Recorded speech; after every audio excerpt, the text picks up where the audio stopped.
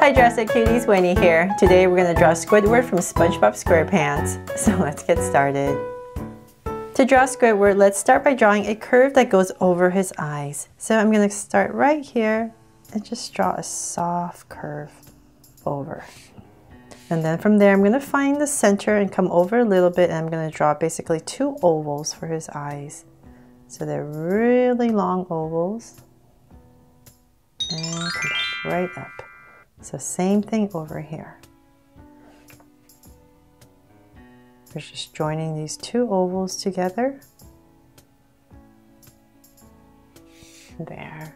And then let's come inside. We're going to draw two rectangles on each, one rectangle on each eye.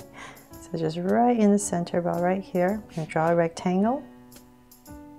Same thing over here. So the color of his eyes is kind of like a burgundish, like a reddish brownish color, but just for this video I'm going to color it in black so it's easier for you to see. But if you're going to color him, just make this kind of like a reddish color. Now that we have his eyes in, let's come in between the eyes right here, and we're going to draw his nose. So I'm going to come right in between and draw a small curve, and then I'm going to bring this down right here, a curve for his long, like an avocado-ish shaped nose. There's a long curve, and then just round it off at the bottom. There. Okay, so then now that we have that, let's come back up here where the eyes are. Right underneath the eye, I'm going to draw a soft curve, kind of like a line, straight line. And curve it a little bit so it's not too stiff. About that much. And then from there I'm going to come about right here underneath this line, and I'm going to draw a curve right underneath. I'm going to bring it out and curve it around and bring it in to about there. So I'm going to tuck that right underneath his nose, and so I'm going to do the same thing on the other side. I'm just going to come right over, just come right over and draw the same thing.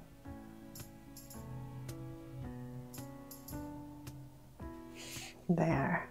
And then let's come inside, and we're going to draw his mouth. So right here on both sides, two little curves, and then I'm just going to go ahead, imagine this going over, being overlapped by the nose and then coming right back down. So what I forgot here, I made a mistake. That line is not supposed to go through all the way, so right here I'm just going to go ahead and erase that. Sorry about that. So it's just supposed to stop about right there. There, much better, right?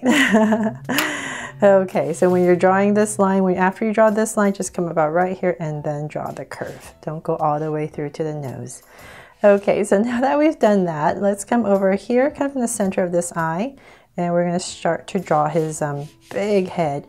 So I'm just going to drag a point across since it's pretty big, so I know where I'm going to on the other side. And I'm going to draw kind of like a big oval. So this is my center. This is about right here is going to be my highest point. So about right there. My highest point, and then I'm going to start to come down. All the way around and back to my point. There. Okay, so then let's come in here. We're going to give him some crease wrinkle line. So right above this curve, just draw two more curves, and then a shorter one right here. And Squidward does have some little age spots right here on his head. You can do that when you're coloring it because they're kind of like a darkish greenish blue color. So I'm going to leave that as is, and I'm going to come up here and draw his hat. So let's come about right here in the center, and I'm going to draw a little curve up, kind of like a little tongue. Give it a little flap, and then right about here, I'm going to draw the top of the hat. Just like SpongeBob's, the one I just did. So if you love SpongeBob SquarePants, please make sure to check out this playlist. So now that the main shape of the hat is done, let's draw the little anchor logo right here. So it's just basically a circle I'm going to come down with a line to draw my anchor. And then right here, I'm just going to draw a curve. Give a little arrow on both ends, and then a line right here. Just a simplified version. Okay, so that's pretty much done. Now let's come and draw his body. So right underneath his nose, we're going to draw his neck. So it's a pretty long neck. So say about that much. And I'm going to come right in between, right out here, and draw a curve that comes to the center, just around his neck. And then we're going to start to draw his collar. So come back out here, and we're going to draw his collar and come in. So same thing over here. Straight down and up. So just an indication of his collar.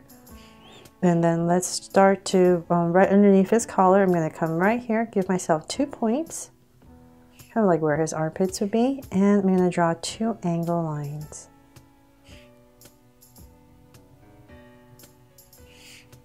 Then let's come back up here, we're going to draw his sleeves right in between. So come right here, shoulder, and then in for his sleeve. So same thing here, and his sleeve. Okay, so now we're done with that. Let's come bring this down a little bit more. About right there, I'm going to connect it with a curve. And then let's draw his little bottom. So right underneath here, we're going to come in and draw a curve on both sides. And let's see here.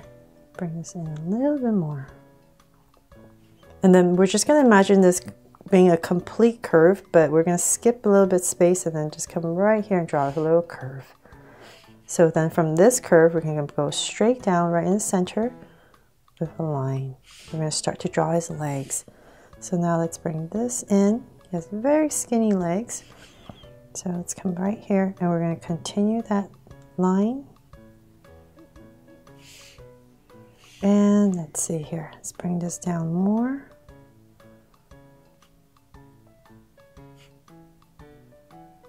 And about right there, I'll stop. And I'm going to bring out a curve all the way out for his foot. And then bring it back in for curve. And then let's see here. I'm going to start to curve this in and back to the center. So then about right here is where I'm going to end my line. And I'm going to do the same thing on the other side. So curve out. And we're going to curve up. So I'm just going to drag a point across. Oops, about right there. And once again, same thing, curve and bring it in.